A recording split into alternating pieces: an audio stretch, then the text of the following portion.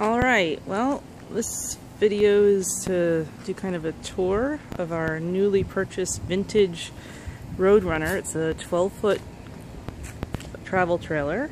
It's got one propane tank on the front. The previous owners did some work on the front and rear, the bumper and the tow hitch, painted it white.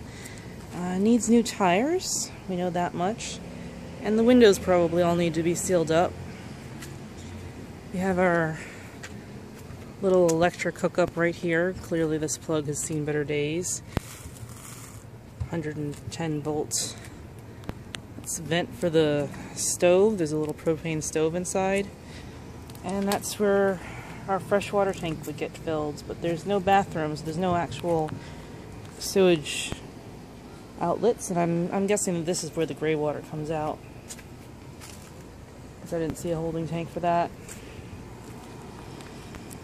Tow hitch. We towed it home from Sugarland and it made it home okay. It was a bitch to get into the driveway. So one of the windows was previously removed to hold a window air conditioning unit, and that air conditioning unit was not operational, so the AC unit was taken out. We got to replace the glass in this window right here. The owner's going to give us the new light to replace where there used to be a light here. Light here.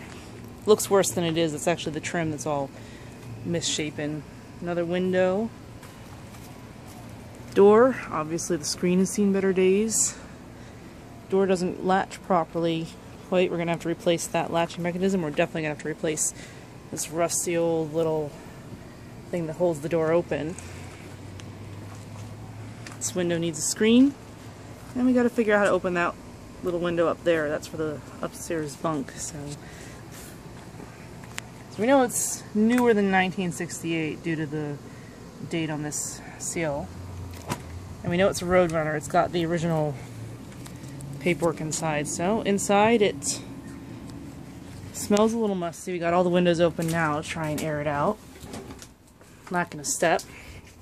This couch turns into a bed. We're gonna reupholster that, clearly. A lot of this wood's gonna get torn out, replaced. Right over here on this side, it's a little cubby. That's the freshwater tank down there. Instead of having the traditional dinette, we actually have these tables that mechanisms a little bit fold down.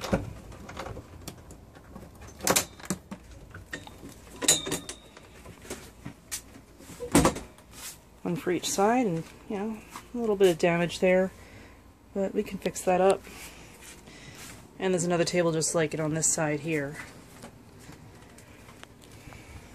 Cabinets above. One open. That one's closed because the thing that holds it open is needing to be replaced, but it's a very simple little piece. Should be very easy to find. The previous owners tested the interior lights and assured us that they were working, but we're going to have to give the entire electrical system a look-see. Curtain rods, no curtains. And here's the kitchen. Got a sink. Sink looks pretty good. That's from the propane lamp. A little bit of the bag fell down, I think, in transit, but we're going to replace that with an LED light. But we're going to keep this cool looking little switch here, but disconnected from the propane. That seems like a fire hazard to me. And this 3-burner stove and an oven. And that cool retro turquoise. And this, which needs some refinishing, is an ice box. Not a refrigerator, it's an ice box, which is in its own way a little bit better than a refrigerator. No use of power to keep it cold. Got a drawer on the side here.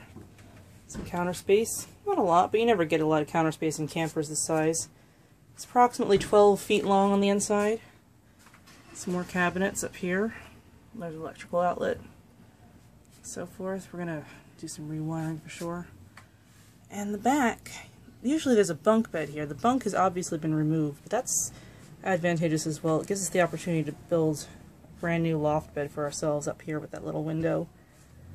And this is where they had put a twin-size mattress, which we're just going to chuck the mattress. And that's some ugly foam insulation that's going to be totally removed and replaced. I got another one of those little cubbies right here. Storage. Some signs of prior water damage, mostly from the windows. You can see above the windows, it's pretty good. Below the windows, not so good. The roof doesn't leak. You can see the wood up here looks pretty good. The wood inside the cabinets looks pretty good. The vent, no fan. We're going to replace this with one that has a fan. It needs cleaning out, but it looks like it doesn't really have too much. There's some little issues on the corners around here that we're going to have to address. That's pretty much it. Oh yeah, and there's a nice closet, floor to ceiling,